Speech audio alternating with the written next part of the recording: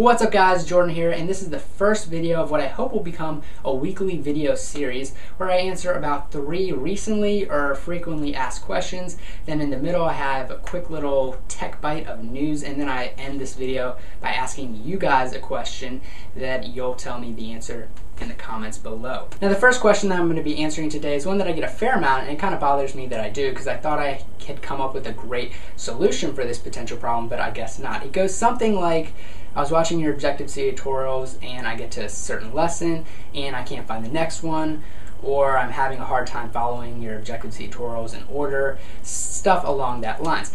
And what I was doing initially was I was adding a nice annotation at the bottom of my earlier videos, and then I came up with the idea, well, what if I added a nice little video clip at the end and I put an annotation over each of the 3 little boxes, and the first one linked to the first video, the first tutorial. So if you came in the middle, you could go right to the beginning and watch all of them through, and then the previous tutorial, and then the next tutorial right there. And I thought this would help you guys out follow it, but I guess not, since there's been a fair amount of people asking about that. But just stay till the end of the video and you'll see that nice video clip. Also, there is a playlist that I put all of my Objective-C tutorials in, so if you're having problems following them all in order, just go to this playlist. You can just click right here if you're on a computer, and it'll take you right to the playlist with all of them in order. Now the next comment / question is probably the one that I've been getting the most over the past year. 2 years ago I uploaded a video on how to download YouTube videos using a program called GitTube. But for some reason GitTube had a bug in it after a while and it started freezing up. Well, a year ago I uploaded a video on how to fix this with a different version of GitTube.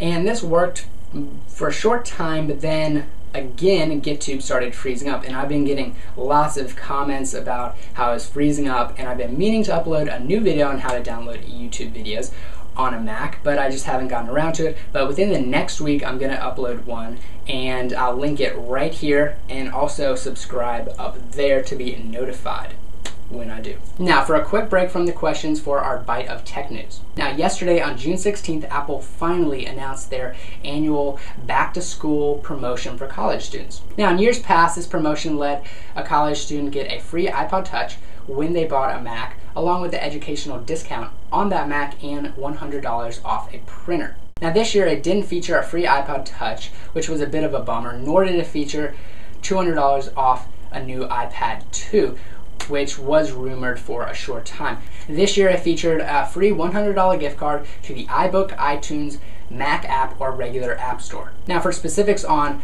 who this promotion is available to and more specifics on the promotion itself, check the link in the description box below, and it'll take you right to the back to school promotion page on Apple's website.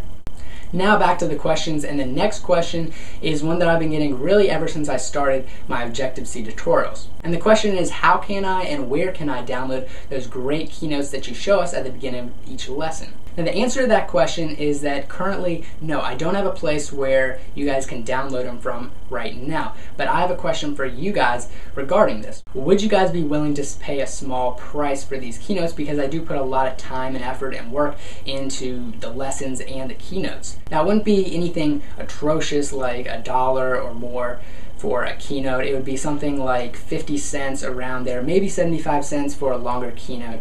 I also might package them together where you can get about 20 keynotes for $5 to $10. Just tell me what type of price you would actually pay for these. Now I probably will charge a little bit for them, but I don't want to charge too much because I'm not trying to like rip you guys off or anything, but it does help if I can get a little bit of money from these, since I do have to put a lot of time and effort into these tutorials and keynotes. Now how I'm going to end all of these videos is by asking you guys a question, but since this is the first video, I actually have 3 questions for you guys. The first being, do you enjoy these types of videos where I answer frequently or recently ask questions and then have a bit of tech news in the middle?